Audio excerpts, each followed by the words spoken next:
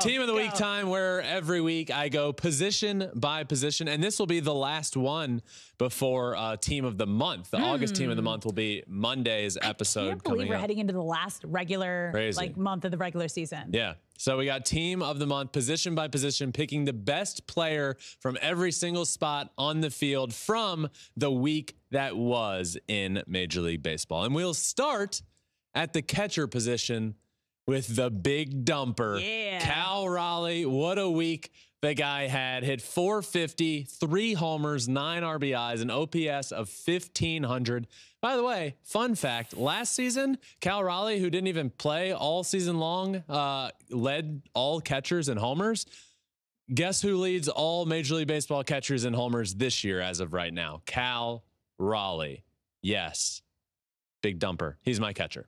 All right, moving up to first base, Bryce Harper. Look at first time Bryce Harper has ever been on team of the week at first base because, well, he hasn't ever played first base until a few weeks ago when he came back. And good Lord, .478, 3 homers, 9 RBIs, and a 1,556 OPS for first baseman Bryce Harper. What a week for him. And it appears, remember, Bryce was out for a long time and did not take a rehab stint. No. Just immediately started hitting major league pitching. And, what do you know? You look up now, and how long has he been back? I don't know, about the length of spring training at bats that he would have gotten. Yeah. So, and now of course he's heating up. Yeah. So he's my first baseman. Just in the nick of time for the Phillies. Yes. All right, let's move to second base. Josh Rojas.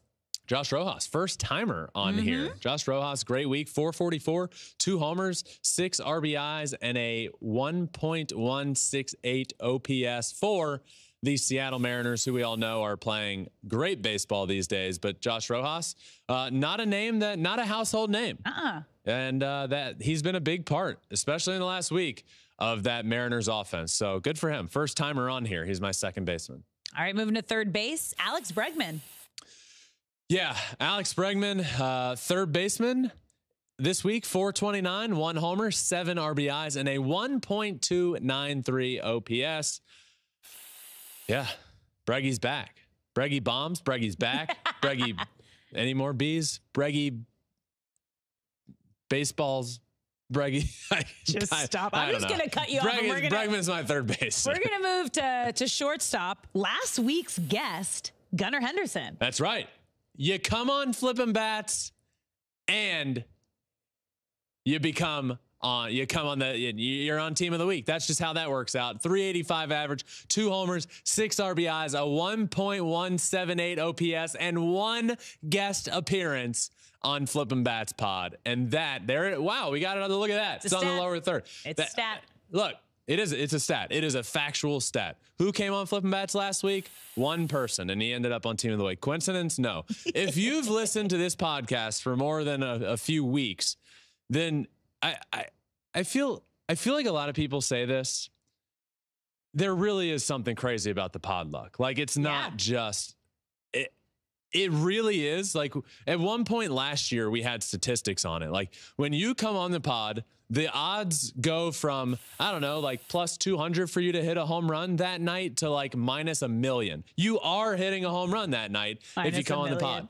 And we saw Gunnar hit a couple on the week, and he just had, he had a really good week. So full disclosure, I got to third base for team of the week. I always go like, catcher, first, second, third, short. I got to third and was like, oh my God. Gunnar Henderson and Alex Bregman had a very similar week.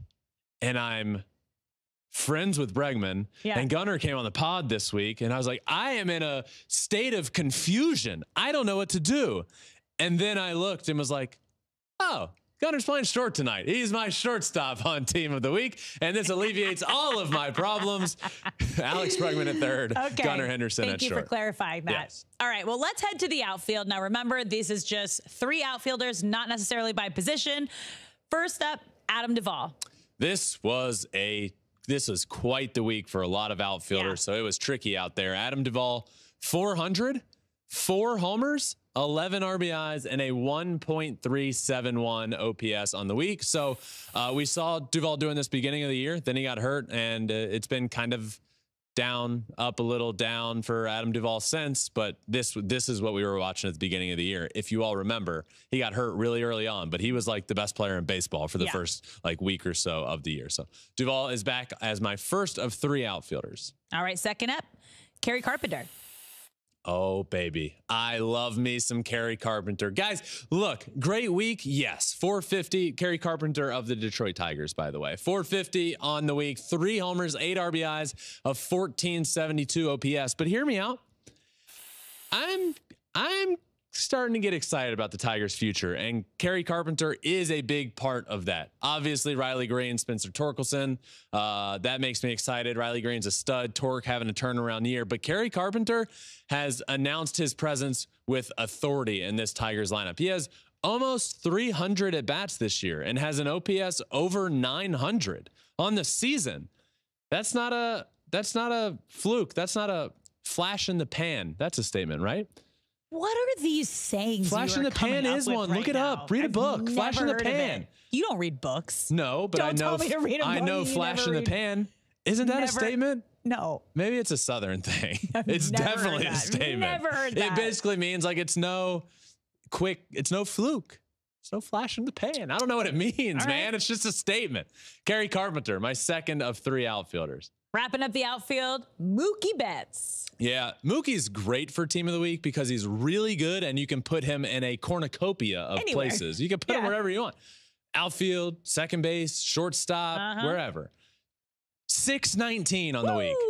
619 with 4 RBIs and a 1476 OPS. And that return back to Fenway. Really cool week for Mookie.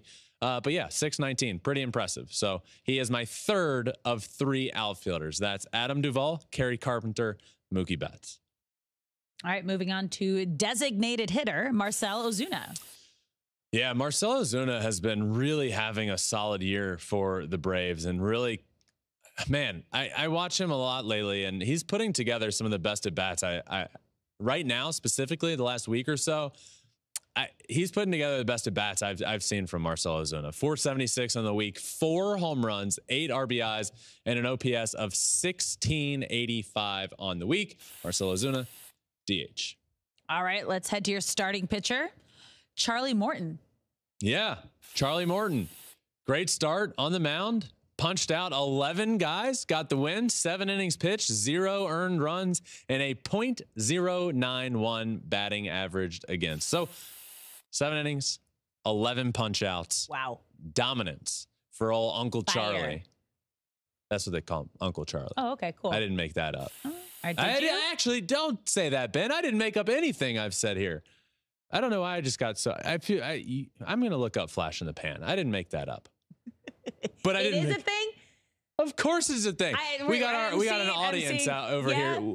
It means what I said it means. Am I the only one who hasn't heard it? Is it a Southern thing? I think it's probably a Southern thing. I don't know. It's weird. I don't get it.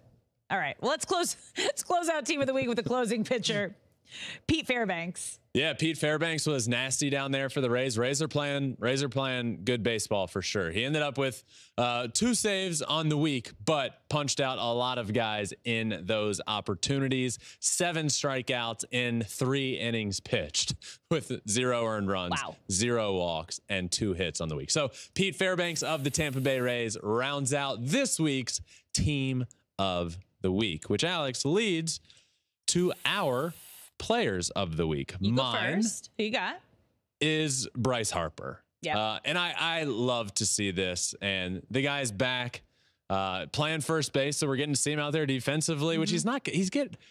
He's playing a new position and doing really well out there. But 478 on the week with 3 home runs and 9 RBIs. The Phils are going to be, the Fightins are going to be a problem in the playoffs. We're talking about the Fightins. They're my favorite East Coast team. I love the Phillies. Man, if you weren't yet a listener, when we were at the World Series last year and in LCS, we did a pregame show right across the street at Xfinity Live, and we were down there amongst the wild and drunk fans, like, and we just it's a different breed of fan. It was in my head for for months after. We just have people just coming up screaming, "We're talking about the fighting." It was great. Yeah. Bryce Harper, great player of the week. It was great. Okay, my player of the week, Mookie Betts. I knew this was coming. Did you? I had a feeling. Oh, that's cool. I mean, how could you not? Batting .619 on the week, 4 RBI. He did get his home run on Sunday, which doesn't count towards this week, but he just had it was so cool to see the love, the respect that he got going back to Boston for the first time since leaving and coming to LA. But it was just all around.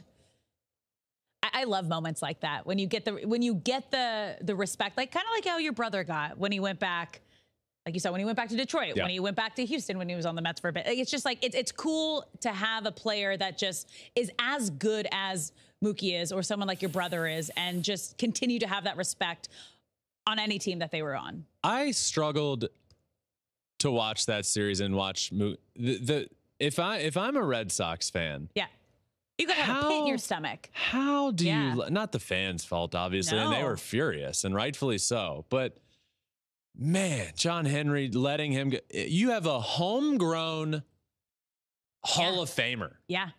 And you just don't re-sign him. Yeah. God, every time I watched that game, that series this weekend, I just couldn't stop but thinking of like, what was he thinking?